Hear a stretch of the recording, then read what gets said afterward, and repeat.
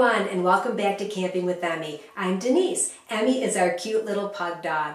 In this episode of Camping with Emmy, I'm going to be doing a guest bathroom transformation. Now, this bathroom is the largest bathroom in our home, and I really wish it was the primary bathroom, but alas, it's not. If you saw my French toile bathroom makeover video, that's the primary bathroom, and it's very tiny. But I am going to make this bathroom look absolutely stunning. And what I'm going to do is I'm going to paint the walls, we're going to put up some chair rail, and I purchased this beautiful William Morris wallpaper. It is absolutely gorgeous, and I cannot wait to see how this is going to look on the walls. Also, I'm going to show you a neat little trick for framing in an existing mirror that has water damage, so you don't have to take the mirror down in order to make it look brand new. I'm also going to be making a beautiful custom valance for the window behind me. So, without further ado, let's get started.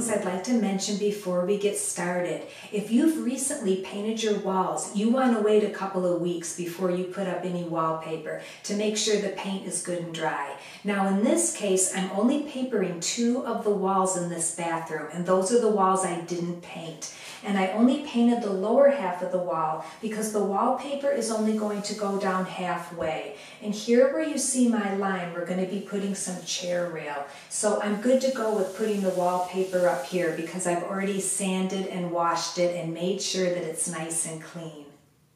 The year was 1988. My children were small and I was in my 20s, and we lived in our first home. And I decided to wallpaper the kitchen, and I had never done any wallpapering before. But luckily I had a grandmother who was very crafty, and she could paper towel and decoupage, and she taught me how to crochet and sew, and she could wallpaper. So I said, Grandma, come over and help me wallpaper my kitchen. So she did. So she came over and she showed me how to lay the first piece. And then she said, okay, I'm leaving. And I'm like, Grandma, what do you mean you're leaving? And she said, look, she said, the only way that you're going to learn how to wallpaper is to do it yourself. She said, it's not going to be perfect. There's going to be mistakes, but I can tell you that no one's going to know where they are but you.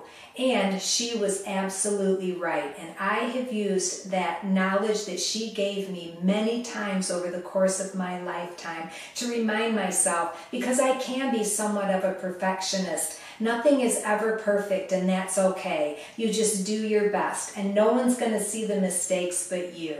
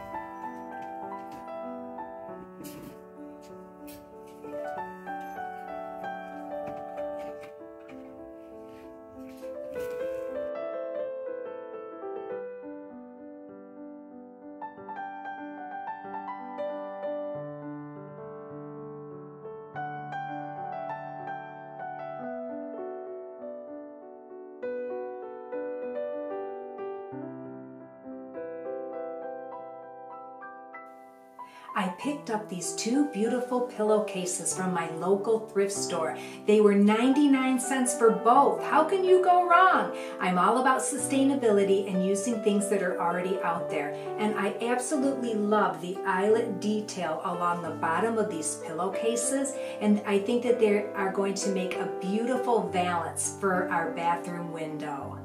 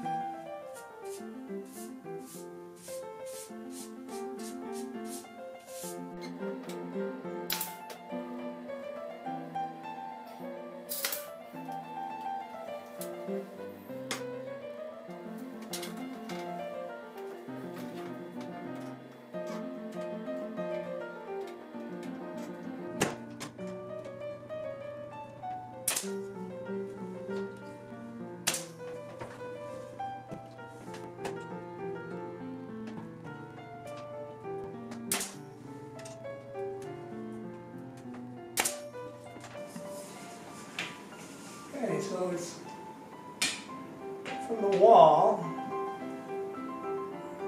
58 5/8 to the top, but at the bottom it's a little bit shorter. It's like 58 and a half. So I think we're going to, if the mirror is probably square, the wall is probably a little bit out, but I'm going to go with the mirror being square. Okay, so what we're doing is we're framing in the mirror in the bathroom. And we looked at kits, and we looked at what we had for a mirror and decided to just make our own frame. And so we bought some casing. It's 11/16 by 2 1/4 by 7 foot. We bought 3 pieces.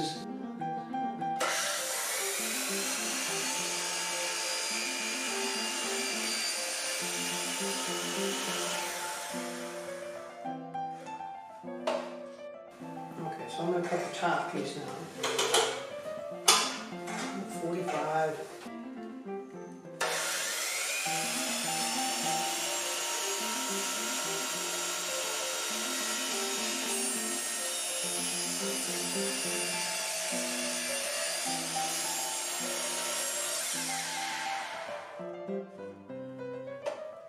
So we need to cut some clearance for the clips that are holding the mirror on so that the trim doesn't interfere with it and we can get the trim where we want it. So I've set the chop saw up so that the blade comes down to a stop here and it can't go down any farther, so I can cut the same depth. And then I just move. And I've already set the piece up on the mirror and with a pencil marked where the clips were so that I knew where to cut it. And so I've already done that, but I'll show you how I did it.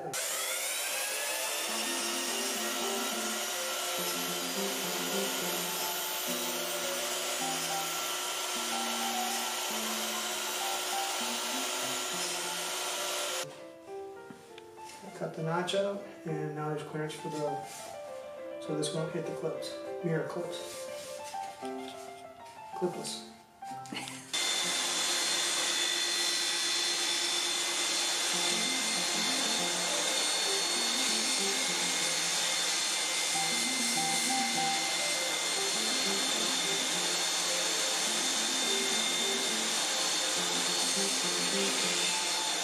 You're holding back. What do I do next? Look at me like, yeah, you don't know what you're doing. You do though. Alright, let's get this thing. Jimmy, come here, Jimmy. Where's your glue on? Squeeze it.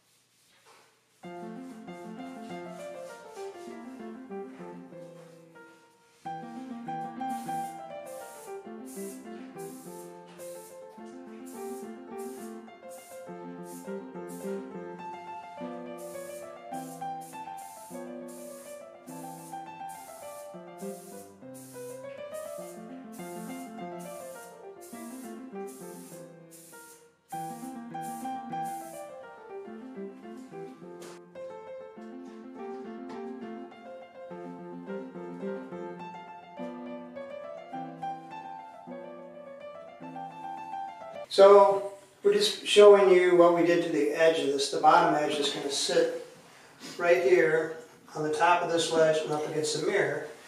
There's a bead of caulk on here that sticks out, and we didn't want to have the mirror interfere with that, so I cut an angled cut on here, 45 degrees all the way down, because you won't see it.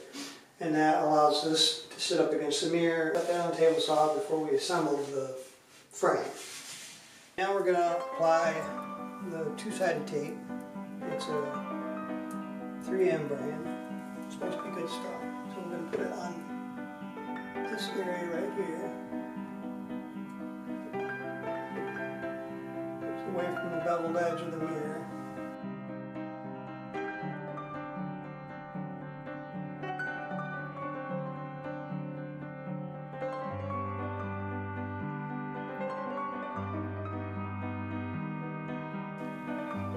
We have the tape on, but the protective backing is still on it.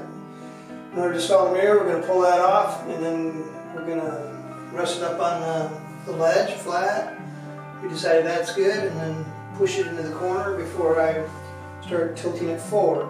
And then I'm just going to kind of butt it up against there, making sure it's up against the side, and then we're gonna just give it a little push and push both sides, and then we're going to stick the top. It's going to be beautiful.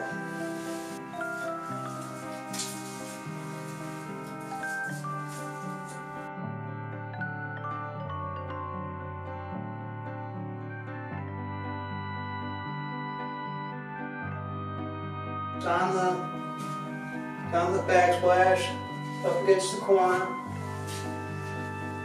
No going back now, folks.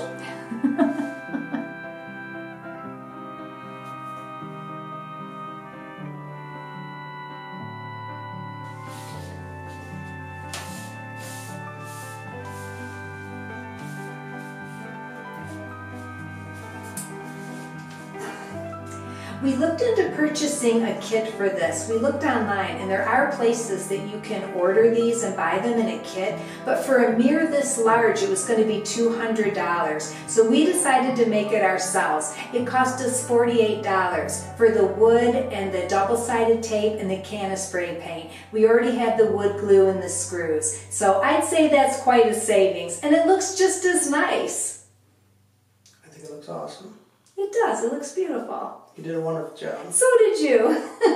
We make a great team.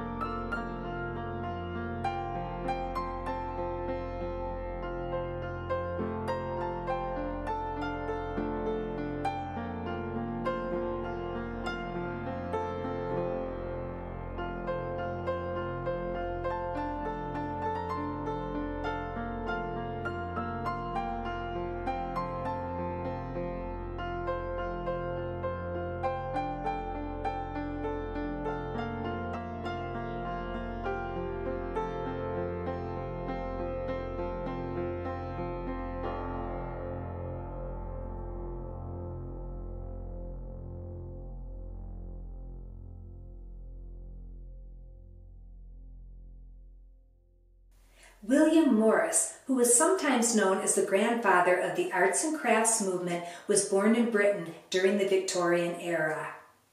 He was a textile designer, wallpaper designer, a poet, artist, printer, and was also known for his tapestries and stained glass.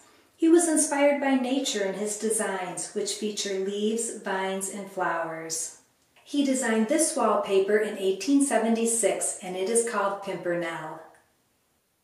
Our bathroom makeover is complete, and I couldn't be more happy. I think that it turned out absolutely beautifully. I really love the wallpaper. I purchased this wallpaper on Amazon. It was $22 a roll, and we did 2 walls, and it cost me around $120 to do those walls. But this was nice quality wallpaper, and it has a little bit of texture on the outside of it, which really makes it look nice. The shower curtain I've had for about 10 years, and I just washed it up and rehung it, and it looks great in this space.